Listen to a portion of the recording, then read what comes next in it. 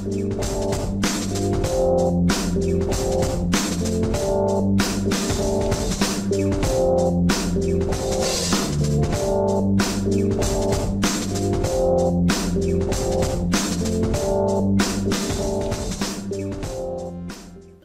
this video we're going to look at how you can hide objects using the selection pane in PowerPoint.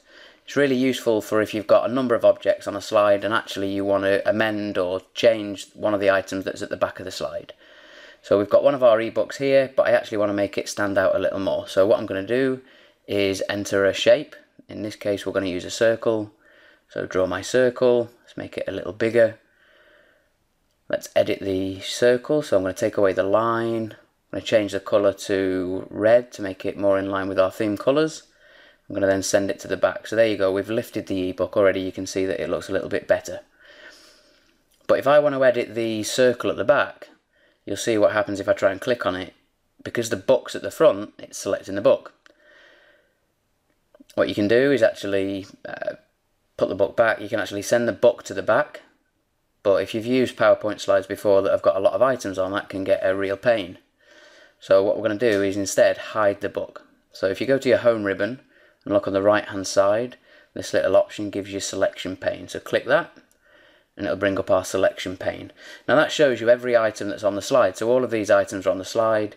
If there's a little eye in there, it'll be shown. So I'll click on the book, it shows me that's this one. Click on the eye, that'll hide it. So immediately it's hidden.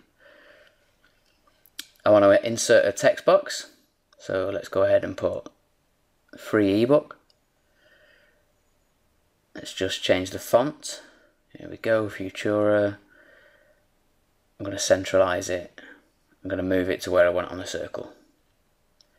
So let's go back into our selection pane and show the book again. So there it is. I want to hide it. I'm just going to move this text box again. So I've hidden the book. Still got it selected, so I can just use the arrow keys to move that text. So there we are. I want to put some text down here, so I'm going to hide the book again. I'm going to copy this text box. So move it down to the bottom here. Let's type out now.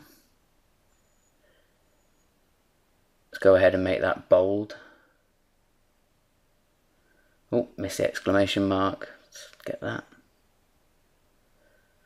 Okay, let's bring the book up again. And I've still got the out now text highlighted. So I can use the arrow keys again to align that to make sure it's where I want it. And there you go, nice and easy. It's a lot easier than sending things to the back or moving items. All you need to do is click the eye and that will hide the relevant items depending which one you want to move while you edit one of the items at the back. And all you do to get rid of this selection pane is click on the little cross. There you go, and you're back to normal. So just recap, in the home ribbon on the right hand side, selection pane, and that will show you everything that you need.